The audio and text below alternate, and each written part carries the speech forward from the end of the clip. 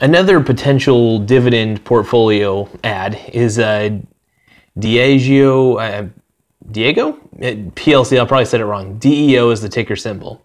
The share price is $205.15. Market capitalization is $119 billion.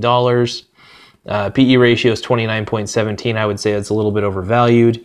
Earnings per share seems pretty decent, 7.03. Let's see. Dividend yields 1.95%. I don't know. Seems like a solid company to me. And yeah, I don't see too much wrong with it. It's always a good idea to still look at the balance sheet, though, everybody. You want to make sure that anything, you're always looking at the balance sheet for sure. It is in the consumer defensive sector. Oh, wait a minute. Yeah.